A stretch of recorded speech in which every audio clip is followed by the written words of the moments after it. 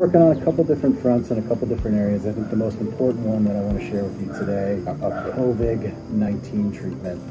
And this is basically, will be a treatment. It's in development right now. It's actually in clinical trials.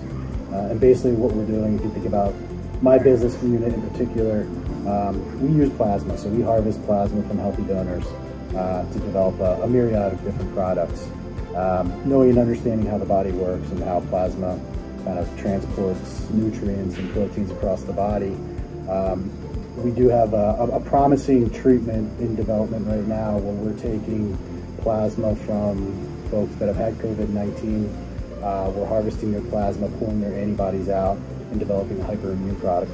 It's really a village approach to trying to get a treatment, not only for those folks that are in dire circumstances, think of those folks that are in hospitals on ventilators. This is the treatment that could potentially help save their lives. It's also a treatment and will be indicated if we get approval for frontline treaters as well. So this will help basically help those folks develop antibodies to the pandemic, to the virus that has caused this pandemic.